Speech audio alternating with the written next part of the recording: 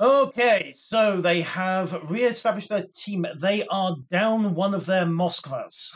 One DFL are down to 8 players. They have got one Moskva, one Des Moines, one Venezia, one Zao, one Shimakaze, one Smolensk, Montana, and a Kurfürst.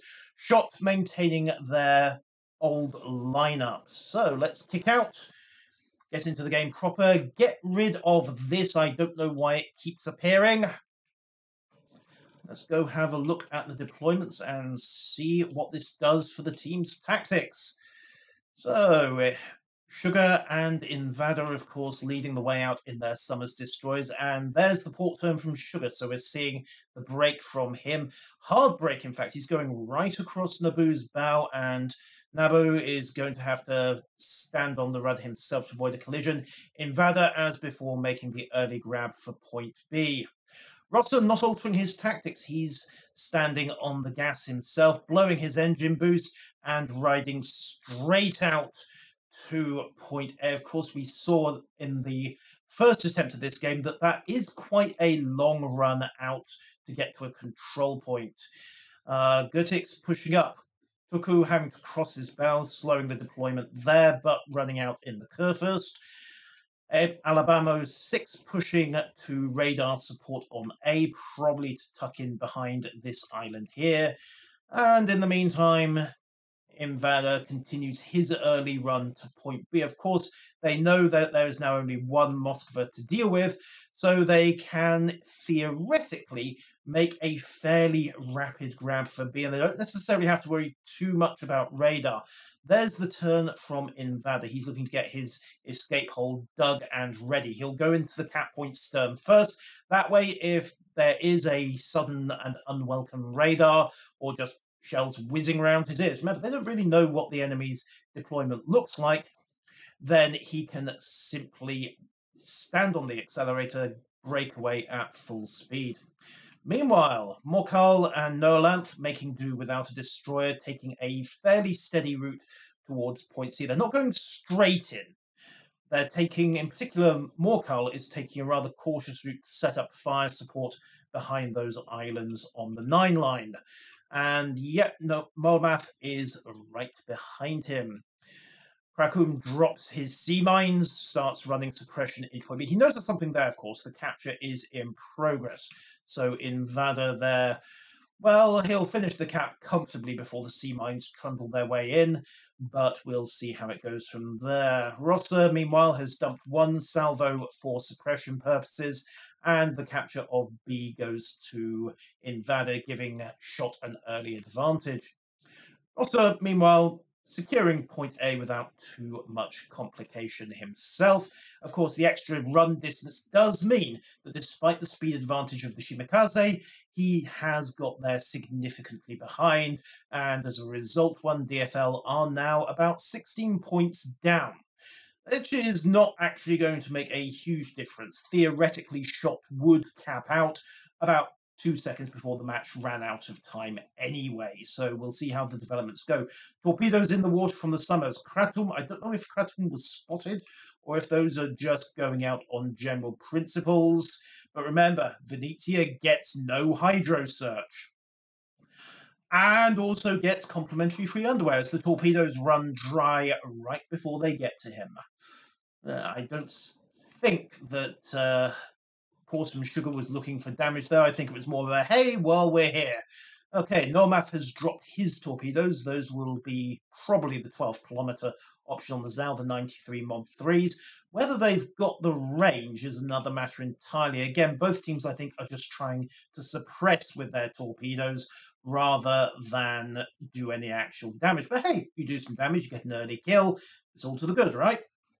No real shots fired as yet, in fact. Both teams are on full health. We're seeing a very, very cautious, chasey, catchy, kissy. Although Rosser did take some early gunfire there. I think he got a little bit too close to Invader and caught a bit of 5-inch fire on the side. Torpedoes running from Rosser. Again, I don't know. Cyrex might comfortably torpedo beats around the edge of that salvo. And Nabo is now in position to provide radar support as required. Shot currently 2 control points up. The pressure is firmly on one DFL. They have got about 3 minutes really to start turning around, and now we see the shells start to fly. Dinjo pushing out in the Venezia himself, takes a bit of early fire, stands on the rudder, and is using the Venezia's agility to try to break away from the focused gunfire that's coming his way. Gets out of it with a few thousand in scratch damage, and possibly some scorched paint as well. I Am Not Groot, however, has taken primary hits, and he is on fire. Don't know whether he's going to be able to control that or if he'll even bother. La République there currently down 20,000, and damage thus far relatively evenly spread as the teams start to engage. Of course, as the teams open fire, they reveal their positions. That attracts more return fire. And if you want to know how that can end, just go and ask the Akatsuki. So, Amazing Her in the middle, trying to shore up point C, but taking a lot of damage for his trouble. And in the meantime, Roster 73 has broken northeast and is flipping B for one DFL.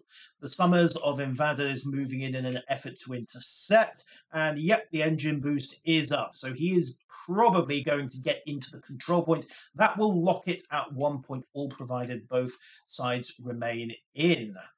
So, do we have a contact? No, not really. Tuku 94 and the Kurfürst and the Des Moines coming around the corner at point A. Now, this is going to put Tom Sykes and Nabo in an interesting position. They can drop harassing fire onto Tuku, and they're doing a pretty solid job of that at the moment. He is currently down 25, in fact, passing 30,000 health at the moment. Torpedoes in the water, but positionally, those two cruisers are now, from a damage standpoint, Alabama gets absolutely chunked there as he tries to follow Tuku through the turn and discovers that Des Moines does not, in fact, have a Kurfürst armor plate.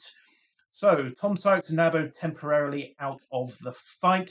They can, of course, wriggle into point A and start turning up the heat on that point there. And we have our first kill. Varon 360 catches Alabama with another long-range salvo. Invada there, flipping point B back, just about manages to turn the damage there. So, one DFL now, 2 boats down, despite only losing one, and it's one of their radar cruisers as well. Awesome is dug in on the island. His flank is secure, but, well, it's a Stalingrad. He's bow on, provided nobody decides to overmatch him. He can do a lot of damage from there, and of course he also can provide radar support into point B as it's required.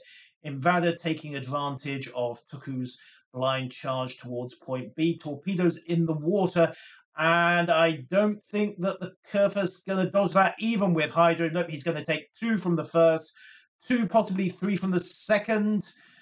Looks like it's going to be 1. No, Torpedo beats 1 on the second, and he is going to... No, he almost Torpedo beat the third.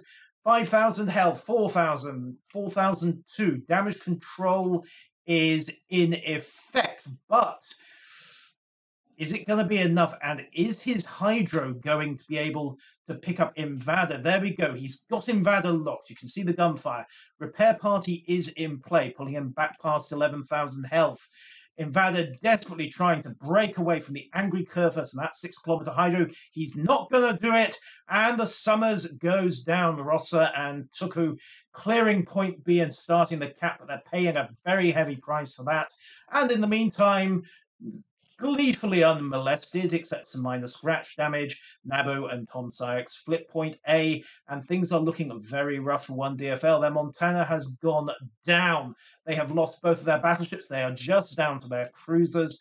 Nolmath now takes his turn in the firing line. The dominoes are, I think, starting to fall. Yep, there we go. Nolmath takes a solid hit to the flank, comes down to less than 5,000 health, gets his repair party going, but he is crossfired at this point. He has got the Republic of I Am Not Groot in front of him. He's got the Venezia's semi-armor piercing and the Summers getting in on the act as well. He turns to angle against Venezia. I Am Not Groot blams shells right through the bow. Thank you very much. And that is the 4th ship down for only 1 loss on shot side. So, Kratum, realizing perhaps how much trouble he's in, is breaking away. Morkel doing what he can with the Smolensk rapid-fire guns, trying to get a burn onto Awesome. However, it's not looking good for one DFL, is it? They are 2 control points to 1 down, and they're going to get slowly throttled. You can see shots slowly closing the vice on them. The Venezia, the Worcester, and the Summers coming down from the south. They did manage to take down I Am Not Groot, however.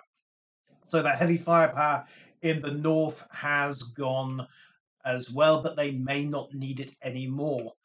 Fire focusing onto the Moskva. Possibly. Interestingly, we're not seeing much fire coming from the 3 ships to the north. Sugar, of course, is in a destroyer and will be waiting for his torpedoes to reload. He doesn't want to get into a gunfight there. Smoke drop from Sugar. Looks like he's laying cover for Amazing Her to open up on the Moskva. That will leave Dinjo EU playing the bait, assuming Chok even lives long enough to return fire. He is taking heavy grade armor piercing side. He ate about 4 broadsides before he even managed to return fire and get his turrets back. Shots out, and he is gone. The Venezia's armor piercing puts the death blow in. Almost simultaneously, Nabo 33 drops the Shimakaze. Rossa was making a hard run on the Republique. I don't know whether it was radar or simple proximity that got him, but at this point it is down to Morkal and Khatum in the Venezia. And unless something very strange happens right now, I think we can call this one. So shots are over. Morkal doing what he can with the 130s of the Smolensk, but he's somewhat out of their best range there. And that is the game. Timer out, and Shot take a comfortable win.